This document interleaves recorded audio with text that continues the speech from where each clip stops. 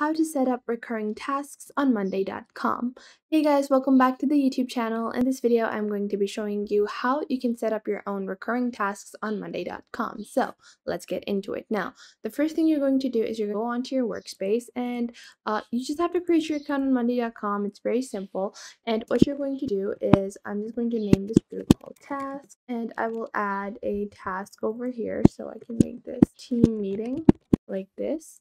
And now this is not a automated feature on Monday.com. So adding recurring tasks is not a automated feature. You're going to have to do this in a different manner. And I'm going to show you guys step by step how to do that. So don't worry, it's a very simple process. Even if it's not a automated feature within Monday, it's a simple way to add your own recurring tasks. So once you have your task or your group or section created or whatever board you're on, you're just going to click on this plus icon and click on add column. And then you're going to add the statuses. Now, on status 1, which is going to be the second status that you add, you're just going to rename this into recurring like this. Now, once you add this as recurring, you're going to click on edit labels and you're going to remove these excess labels.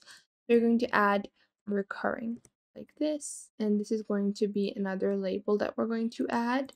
So we're just going to make sure we have all our statuses, and I'm going to add this as working on it. So I've added these three basic labels, and I'm going to change this label's color. So I'm going to click on add or edit label, and I'm just going to change the color of this one like this. Now you can see I've added different labels to this section. How do you actually make this a recurring task? Well, it's a very simple and easy setup. First, I'm just going to remove all of the dates on this, and I'm just going to set this up to recurring or working on it. And I'm going to move these like this.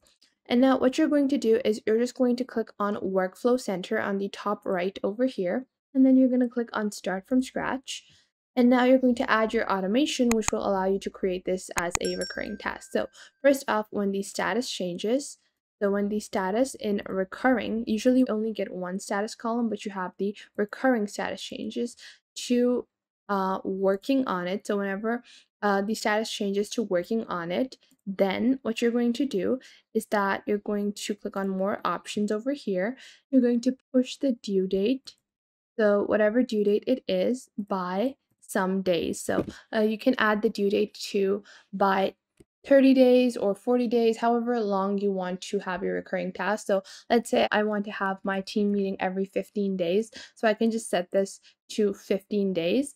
And now I can click on create automation. And now you can see I have this task, and I'm going to set this at recurring. And now what I'm going to do is I'm going to add a due date. Maybe I'm going to add the 28th of April. And then once I change the status of this, yeah, so you can see as I changed the status, it changed from 13th April to 13th May because I moved the status. Now, you can see over here that I'm going to click and edit the labels, and I'm going to move the working on it label to the top, and I'm going to remove the recurring label and just going to keep it at 2 labels with working on it or done. So whenever someone has begun to work on a task, the due date, which will basically be the time where the task will recur itself, will move itself by 1 month. So let's say I add another item.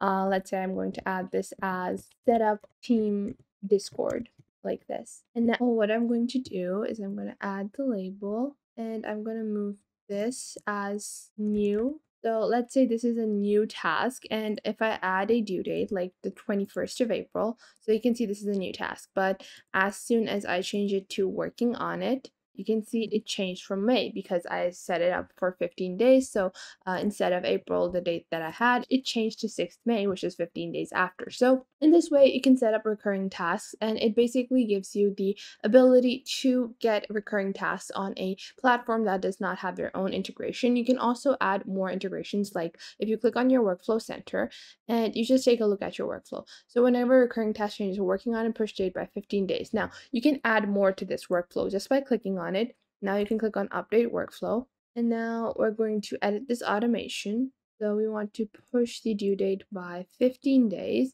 Or if you want to change the due date, let's say I want to push it by 1 month, you can set this, and then you can add it as whenever something is added as new, I want to push it by 1 month, and I can click on update workflow, and then you can click on add new, and then you're going to click on start from scratch. So you can add another kind of automation where you can also get notifications. So whenever the status changes in recurring to working on it, then you can also send an email. Whatever your email is, you can type the email over here. I'm just going to leave it at XYZ because we're not actually sending out these emails, but whatever reminder email you want to send to yourself or to your team, you're going to add that over here to all of my team members. So what this basically will allow me to do is that if I'm holding a team meeting every 15 days and the due date is automatically going to be pushed, so whenever the status will be changed, the email for notifying all of my team members will be sent automatically by monday.com.